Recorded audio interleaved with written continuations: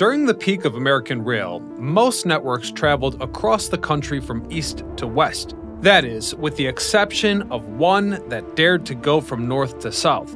That's right, in its time, the Illinois Central Railroad, the main line of Mid-America, was one of only two railroads to operate from north to south. Yet despite its size, it avoided bankruptcy and lasted for longer than any railroad titan of its age, until ultimately falling upon the turn of the 21st century. So stay tuned to find out what remains, as today we discover the rise and fall of the Illinois Central Railroad. I'm your host Ryan Socash, and you're watching It's History. Illinois, home of Chicago, was rapidly establishing itself as a noteworthy part of the United States, with its population tripling from its birth as a state on December 3rd, 1818 to the 1830s. It was ready and willing to create its railroad. To this end, the state passed an Internal Improvement Act in 1837, permitting it to set aside $10 million to construct 1,300 miles of railroad across the state. These first miles of track were the birthplace of the Illinois Central Railroad. The first route was unofficially known as the Central Railroad. Its initial cost was estimated to be $3.5 million, but this endeavor set out to accomplish the unthinkable, connecting Cairo, Illinois, at the southern tip of the state, to Galena, near the Mississippi River, not far from Dubuque, Iowa.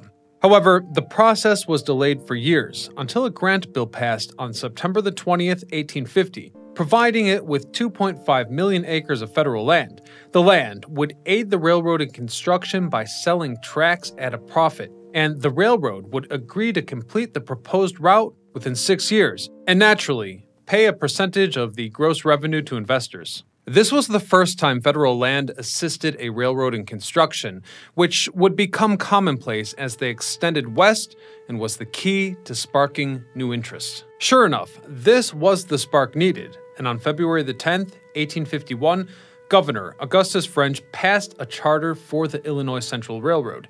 Illinois Central's first charter lines included the main line going north from Cairo through Clinton to Freeport before turning west and terminating at East Dubuque, which back then was known as Dunleith. Anyhow, this line ran 453 miles. The other line, led by a New England group under the direction of Robert Ranthal of Massachusetts, tracked north from what eventually became Centralia, reaching Chicago after 252 miles. However, starting the railroad took more work. To begin, the group needed startup capital to foot the bill, which was $26 million. They initially looked to Europe, specifically England, which had most of that continent's capitalists at the time. Well, that didn't immediately bear fruit. In their pursuit, they found several American investors. They eventually found overseas investors as well, and the project progressed since backers gradually became more interested after the first groundbreaking on December 23rd, 1851. The first segment opened to Calumet on May 21st, 1852, and the entire 705-mile Y-shaped railroad was ready for service by September 27th, 1856. The opening of this railroad was special, outside of just Illinois. It was an engineering marvel. At the time of its opening, the railroad was the largest in the world. Its inclines were generally insignificant, but the closest comparison to its 705-mile length was the New York and Erie's 447 miles between Lake Erie and the Hudson River. While profits initially stagnated, there was hope on the horizon as more and more people moved into Illinois and Chicago grew into a metropolitan region.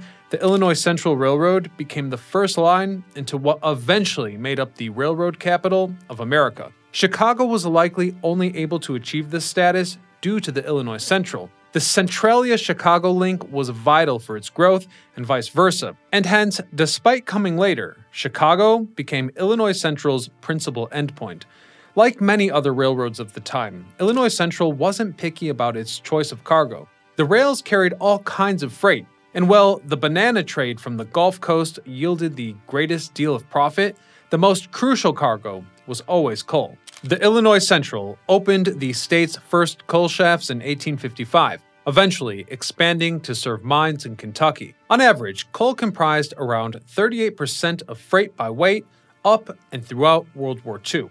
However, around the time of the railroad's early development, a prominent historical figure appeared in the story. Perhaps the ultimate icon of Illinois, Abraham Lincoln.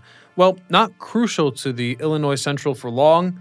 During his stint as a lawyer, the Illinois Central Railroad was one of his largest clients from 1853 to 1860, and it was during the cases he handled for the railroad that he gained the nickname Honest Abe, a reputation that helped carry him to the White House.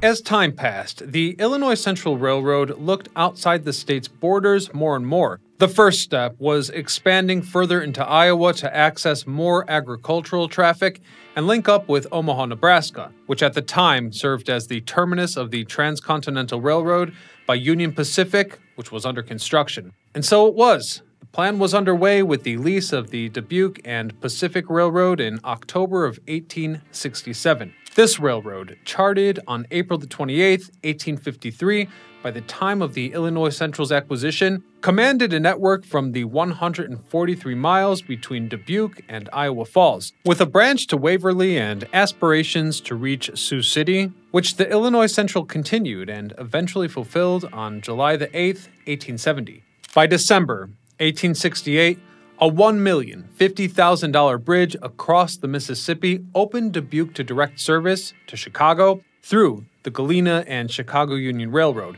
but this was only the beginning. A leadership change occurred before it could grow further, putting Edward Harry Harriman at the helm in 1883. Having already guided Union Pacific out of bankruptcy and expanding the railroad to the Southern Pacific extensively, Harriman also owned stake in the Chicago and Alton, Central of Georgia, and Erie Railroad, among others. He brought the Illinois Central Railroad into its most prominent era, outright purchasing Dubuque and Pacific in 1887 and completing the route to Omaha in 1899 by forming the Fort Dodge and Omaha Railroad. But that wasn't all the expansion before the turn of the 20th century. Illinois Central continued spreading across Iowa, reaching Sioux Falls, South Dakota in 1887 and Ottawa the following year. By 1888, service to Cedar Rapids opened thanks to a branch from Manchester. Also, during this time, the company closed the gap between Freeport, Illinois, and Chicago, creating one of its most important connections. Another subsidiary, the Chicago, Madison, and Northern Railroad, began construction in July of 1886, just after its incorporation, opening only 2 years later. Initially clocking in at 112 miles, an additional branch to Wisconsin's capital, Madison, added 56 miles. However, this is somewhat standard for railroad expansion, and at this point, it wasn't much different from other lines.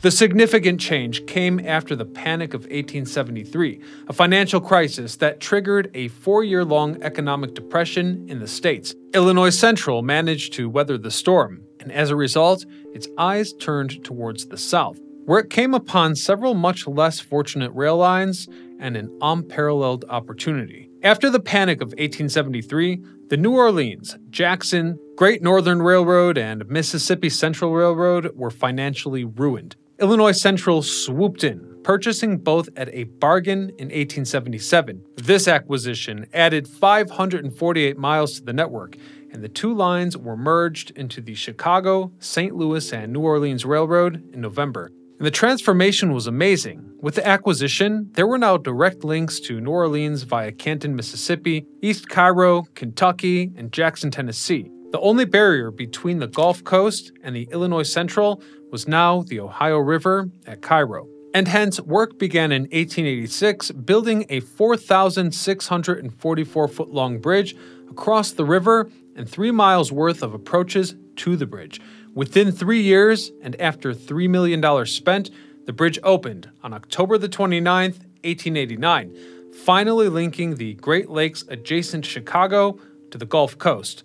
This was monumental. Illinois Central interchanged with virtually every major American railroad on the route, firmly establishing it as one of the top rail dogs entering the 1900s. The story of the downfall of the Illinois Central is not unique. In fact, many great American railroads have fallen, showing us that nothing lasts forever, and that it's best to be prepared for every challenge life might bring our way. Thanks to the sponsor of this video, Policy Genius, we can now put our worries at ease. Policy Genius makes the process of finding good life insurance seamless. Their technology allows you to compare quotes from top insurers, giving you the best possible rates.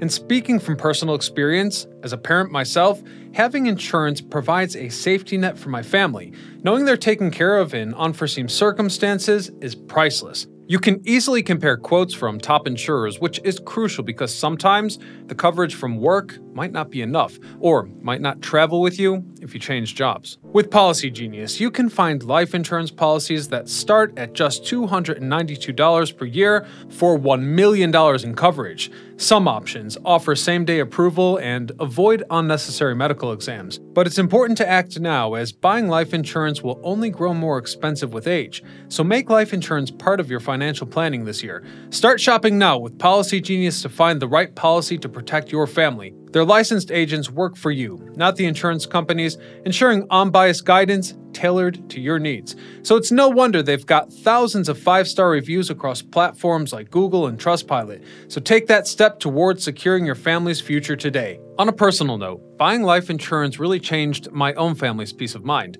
I feel assured knowing that in the unlikely event something should go wrong, my loved ones will be protected. Save time and money and provide your financial safety net using Policy Genius.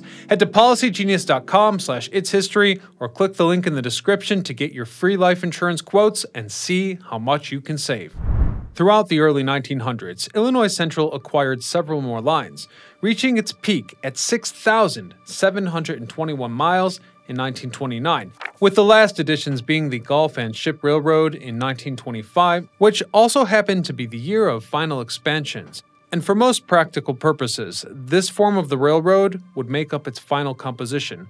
The only addition came in September of 1968, when parts of the defunct Tennessee Central were purchased and included in the network. But it needs to be emphasized that, unlike many other railroads during the 1920s, the Illinois Central put a lot of effort into improving its network, putting over $65 million into improvements around the Chicago area alone by the end of World War II. They also quickly brought on new inventions, such as the diesel locomotive and streamliners, which headed to the iconic city of New Orleans in 1949. In fact, the railroad went as far as considering experiments with steam turbines.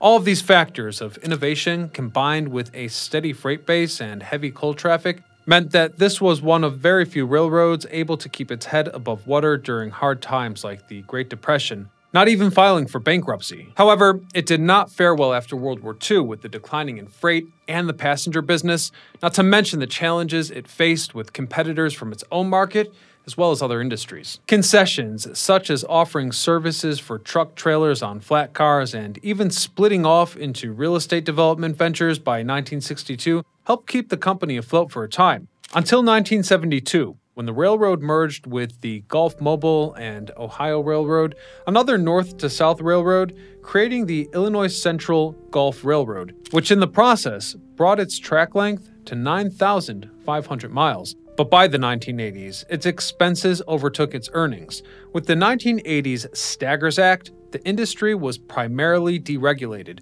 allowing it to sell large parts of its tracks.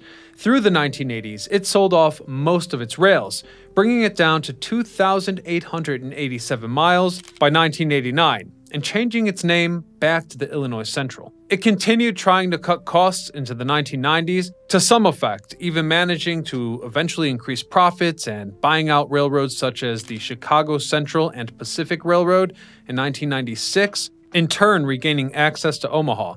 However, this acquisition got the attention of the Canadian National Railway as a potential way to access the Gulf Coast, and it took over control of the Illinois Central on July 1st, 1999, ending nearly 150 years of independent operation. And so, perhaps oddly, to this day, the tracks of the Illinois Central Railroad are integral to the operations of the Canadian National Railway, profitable even in the modern age.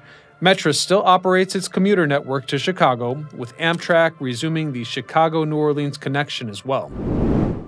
The Illinois Central Railroad was the backbone of American industry for decades, and in some respects still is. From Chicago to the Gulf Coast, it created a path rarely seen in American history, and its founders likely knew that fact. And so, perhaps playing its cards relatively close to the chest compared to the other titans of the age is how it survived for so long. And although it ultimately fell, even if it was the last of its kind to do so, its tracks are still crucial to commuters and freight alike.